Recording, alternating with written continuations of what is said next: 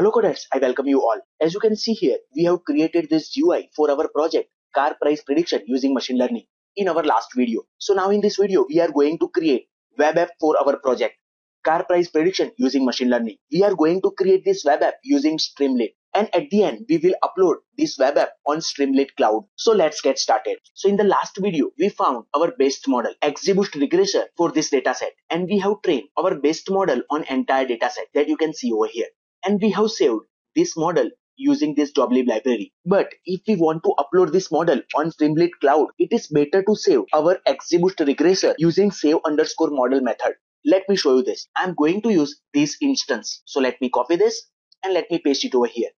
And we can directly use this method save_model. And here you can give any name. Let me write xgb_model.json. Let me execute this cell.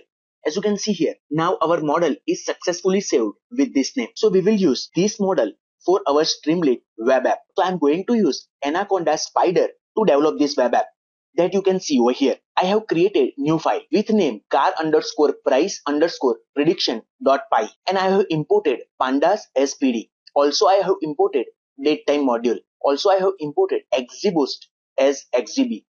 And here I have created simple template for our web app that you can see over here. This is one variable HTML_temp.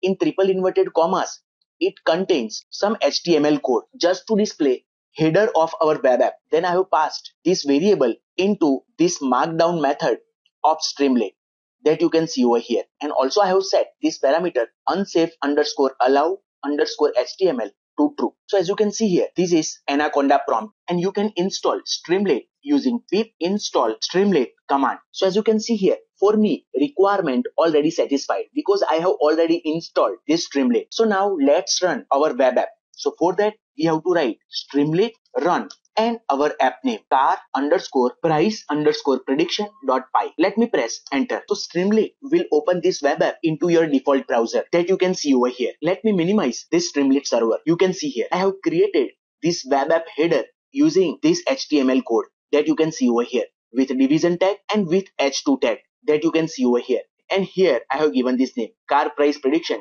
using ML that you can see over here. As you can see here, I have written this code inside this main function and I have called this function over here, and remaining code we will write inside this function. So now let's create web app for our project car price prediction using machine learning. So now let's write some message after this heading. So let me use st.markdown and let me write, are you planning to sell your car? And in new line, let me write, so let's try evaluating the price, and let me rerun this web app as you can see here. So now let's create some space after this heading and before this string. So let me use st.write with nothing. Let me write once again st.write with nothing. Let me save this code and let me rerun this. You can see here. So as you can see here, we have created this UI in our last video. So as you can see, first field present price. So now let's create this in Streamlit. So for that, let me write st.number_input. So this st.number_input method displays a numeric input widget. And let me write one message for the user. What is the current ex-showroom price of the car? And bracket, let me write in lakhs. Let me save this code and let me rerun this. As you can see here, it is showing this message. What is the current ex-showroom price of the car in lakhs? Here you can see by default value is 0. And here let me write 2.5. Minimum value permitted. And here let me write 25.0. Maximum value permitted. And let me set step to 1.0. Let me save this code and let me rerun this. As you can see here, minimum value permitted. Please look at here. Let me press this plus sign. You can see here, it is incrementing this value with 1 because we have set this step size to 1. You can see here. So this way we can set minimum value permitted and maximum value permitted with step size that you can see over here. Same way also we can decrement. You can see here by this step size that you can see over here. So let me assign this to one variable. P1 is equal to this statement. Let me save this and let me rerun this web app. So as you can see here, next field is kilometer driven. Again, it's a numerical field. So let me write st.number_input input and let me write what is distance completed by the car in kilometers. Again, let me set minimum value permitted 200 and maximum you can set any. And let me set step size 200. Let me save this code and let me rerun this app. As you can see here, what is the distance completed by the car in kilometers? Let me press this button plus. You can see here this value is incremented as per our step size that you can see over here. Same for this minus. You can see here.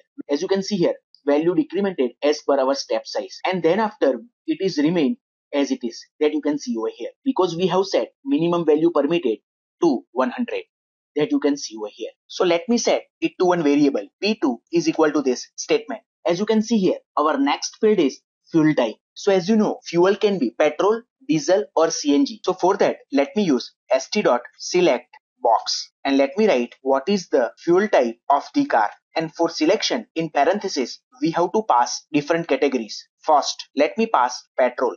Second, diesel. And third, CNG. Let me save this code and let me rerun our web app. As you can see here, user can select from this options. So this way we can use select box. So now let me assign it to one variable. S1 is equal to this statement.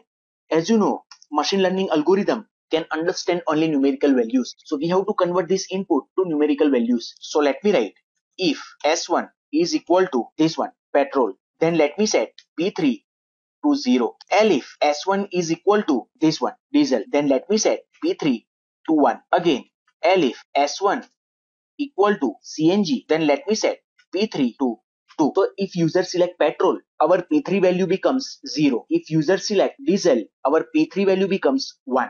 If user select CNG, our P3 value becomes 2. So now our next field. So our next field is seller type. As you know, seller type can be dealer or individual. So again we have to use this select box. So let me copy this and let me paste it over here. Let me change it to S2 and let me change this message. So are you a dealer or individual? So user can select dealer or individual from select box. So now let me change it to S2. If S2 is equal to dealer, let me set P4 to 0. If S2 is equal to individual, then P4 to 1. Let me remove this. Let me save this code and let me rerun our web app. As you can see here, user can select dealer or individual that you can see over here. So as you can see here, our next field is transmission. So as you know, transmission can be manual or automatic. So again, we have to use this select box.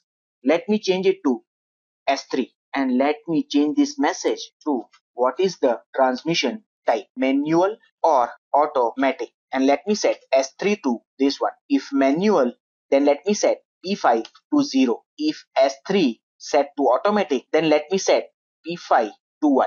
Let me save our code and let me rerun our web app. As you can see here. So now our next field is owner. The number of owners the car previously had. The value can be 0, 1, 2 or 3 integer values. So I am going to use slider.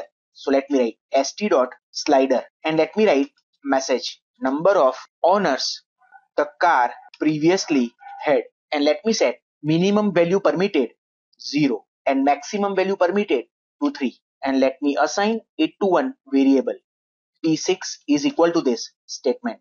Let me save this code and let me rerun our web app. As you can see here, user can select 1, 2 or 3 that you can see over here. So now our final field, age of the car. So for that, I have imported this module, date time. So let me fetch current year. So let me write date time dot now and let me assign it to one variable date underscore time is equal to this statement, and let me take input from the user with number underscore input, and let me write one message in which year car was purchased, and in minimum value permitted 1990 and maximum value permitted current year. So date time dot year. Let me assign it to one variable years is equal to this statement. So now let's find age of the car as per the current year. So let me write date underscore time dot year minus years, which is input from the user, and let me assign it to one variable P7 is equal to this statement. So this statement will find age of the car as per current year, that you can see over here. So now our final step. As per the user input, we have to perform prediction using our saved model. So now let's load our saved model. So let me write xgb.xgb regressor. Let me create instance of this model and model dot load underscore model. And as you know, we have saved our model with this name. So let me copy this and let me paste it over here. Now our saved model is successfully loaded. So now we can perform prediction using this model. So as you know, to perform prediction, we have to create pandas data frame that we have created over here. So let me copy this and let me paste it over here. And let me change this value to P1, P2, P3, P4, P5, P6 and P7. These values you can see here. P1, P2, P3, P4, P5, P6 and P7 that user will input from our web app that we are storing in pandas data frame that you can see over here. So now let's perform prediction using our saved model, this one. So for that, let me create if st.button with name predict. User has to press this button to perform prediction using our saved model. So let me write model dot predict, this one, and let me assign it to one variable. Pred is equal to this statement. Let's print prediction using this message st.success. Let me write you can sell your car for lakhs dot format and this value which is predicted by our model. Let me save this code and let me rerun our web app. As you can see here, predict button, this one. Let me select petrol, individual. Let me set dealer, automatic, number of owners the car previously had. Let me keep as it is to 0 and year 2014. Let me press this predict button. As you can see over here. Here you can see output is inside Python list. So let me write index 0. So for better experience for the user, let me write balloons. Let me save this code and let me rerun our web app. Let me click on this prediction. You can see over here. So let's set these two numbers after this decimal point. So here let me write colon dot 2f. Let me save this code and let me rerun our web app. Let me click on this predict button. As you can see over here. So because of some input, what if prediction is less than 0? So let me set if pred is greater than 0. If prediction is greater than 0, then only execute these statements. Else write this warning message. You can't able to sell this car. You can't able to sell this car.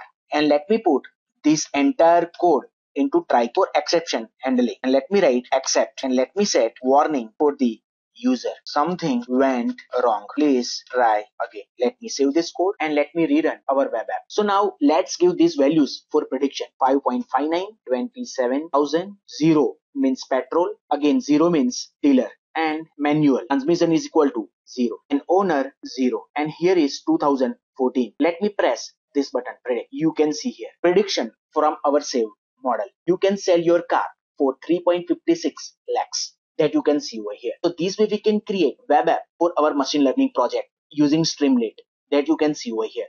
So now let's deploy this web app on Streamlit cloud. So anyone can use this web app. Currently you can see this web app is local to our machine that you can see over here. So now let's upload this web app on Streamlit cloud. So anyone can use this web app. So as you can see here, our machine learning web app is successfully running on our local machine. So now let's upload this web app on Streamlit cloud.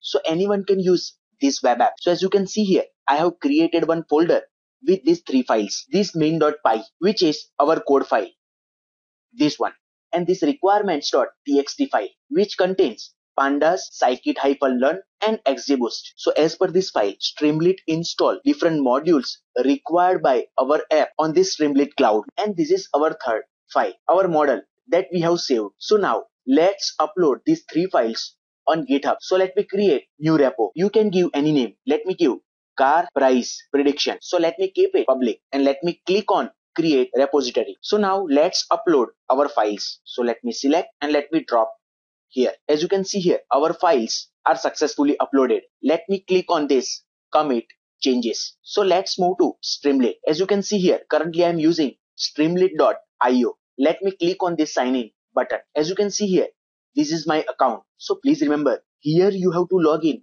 with same email ID that you are using for your GitHub, because we have to link GitHub and Streamlit. So let me click on this new app. As you can see here, it is showing different repo from my GitHub account that you can see over here. Let me select this one that we have just created, and our file name is main.py. Let me click on this button deploy. So it will take some time. We have to wait. So if you want to check progress, you can click on this button manage app. You can see here. As you can see here, we have successfully uploaded our web app on Streamlit Cloud that you can see over here. So using this URL, anyone can access our web app and perform prediction. Let me click on this. As you can see over here. So this way we can upload any machine learning web app on Streamlit Cloud that you can see over here. Hope you like this video. Please don't forget to subscribe this channel. If you like this video, smash that like button. Thank you very much for watching this video. Take care. Bye bye. See you in the next video.